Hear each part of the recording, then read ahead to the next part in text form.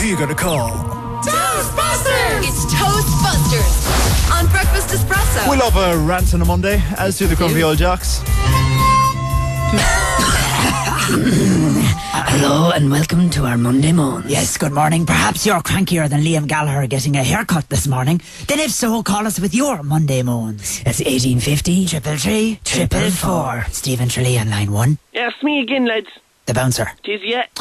What now? Well, you know the way when you're shopping, like, and you're at the till. Yeah? And the woman at the top of the queue decides that she needs about, 50 more things, and that she'll make up the €20 bill with 5 coins from her purse. Jesus, I know when you're there all fecking day. Huh?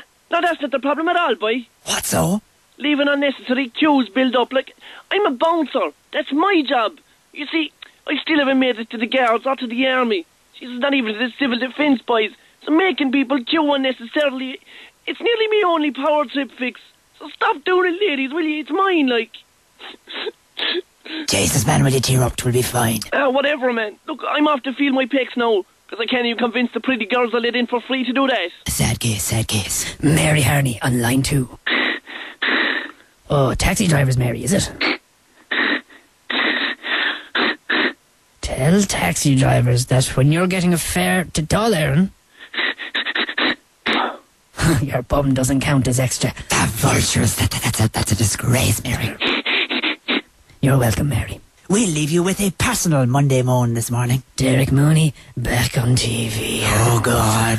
It gets worse. Yeah? The world's most irritating jazz hands are back too. Although on the upside, TV licence inspectors are rumoured to accept Derek Mooney's jazz hands as a valid excuse for non-payment of your licence. See you next week for another Monday Moan. Good luck, Peter. Good luck.